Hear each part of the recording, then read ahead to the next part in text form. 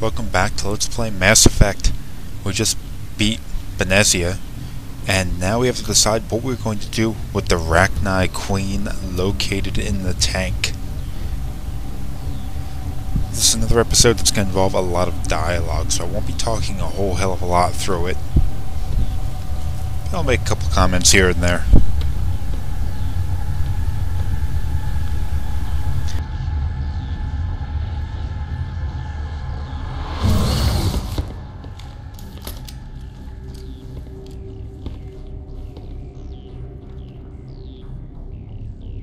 This one serves as our voice. We cannot sing.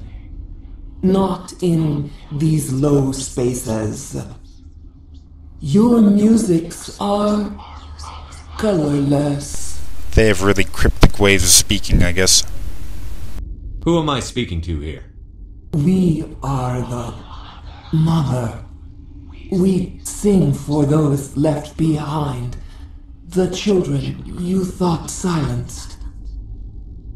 We are Rachni. How are you speaking through her? Our kind sing through touchings of thought. We pluck the strings, and the other understands.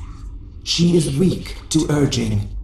She has colors we have no names for, but she is ending. Her music is bittersweet. It is beautiful.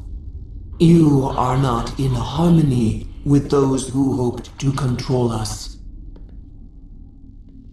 What will you sing? Will you release us? Are we to fade away once more? The Rachni were a threat to the galaxy. Those tanks are filled with acid. If she gets out of hand, they dissolve her. They made a mistake. They let the Krogan go too far. This is a chance for us to atone. She has done nothing to us. Your companions hear the truth. You have the power to free us, or return our people to the silence of memory. If I let you live, would you attack other races again? No, I do not know what happened in the war. We only heard discordance, songs the color of oily shadows. We would seek a hidden place to teach our children harmony. If they understand, perhaps we would return. You could have calmed them if I hadn't set off the purge? No, our minds are not as yours. We can only learn to sing in harmony. Without a mother, children are lost to silence. You should not sing of them in gray and violet. We would have stilled them ourselves. Are you a survivor from the war? A clone? We do not know. We were only an egg, hearing Mother cry in our dreams. A tone from space hushed one voice after another. It forced the singers to resonate with its own sour yellow note.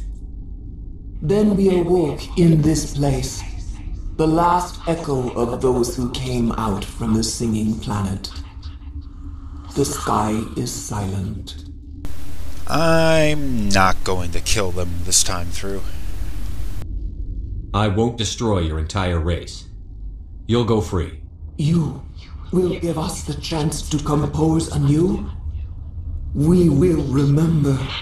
We will sing of your forgiveness to our children.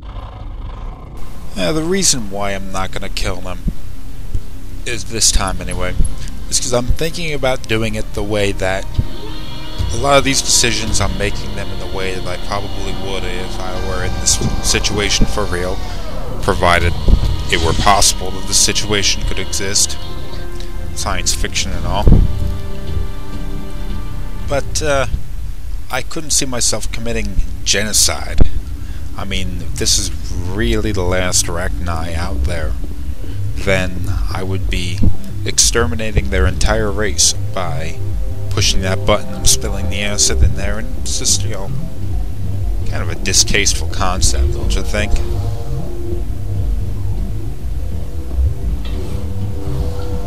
Okay, just gotta head back this way and get on the train and go back to the Normandy, and we will have our debriefing and our little session with the council, and that will be the end of this episode.